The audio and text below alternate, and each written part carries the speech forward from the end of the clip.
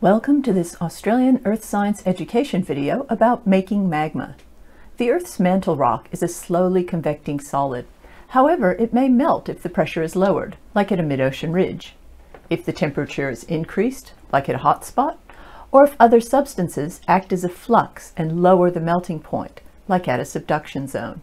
In this video, we're going to model decompression and flux melting. To model decompression melting, you will need blue tack, a large syringe, hot water, a small bowl, and a probe thermometer.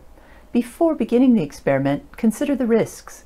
Hot water can cause burns, so don't use boiling water and handle hot water with care. Pour hot water into the small bowl and then draw some into the syringe. Use 1/4 to 1/3 of the total syringe volume. Plug the end of the syringe with blue tack and also hold your finger over this end. Now pull back on the plunger, lowering the pressure in the syringe. The bubbles are boiling water, not a leak. When pressure is reduced, the boiling point is lower. Unplug your syringe and measure the water temperature. How warm was your boiling water? To model flux melting, you will need a variety of lollies, a frying pan, small saucepans, and water. I also use a spoon to stir my mixtures.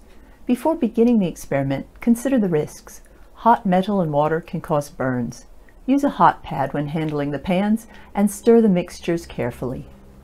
Mix up the lollies and place the mixture in your small saucepans. Place the small saucepans into the fry pan on the stove top. Add water to one saucepan and turn on the heat. As the mixtures heat up, stir them to see if any of the lollies, our model minerals, are melting. Do you notice any differences in the melting of model minerals as the heat increases? We used water in our model of flux melting because water is released from sediments on top of the subducting oceanic plates and acts as a flux to lower the melting point of minerals in the mantle. The mantle undergoes partial melting. In the flux melting model, we have not really achieved flux melting.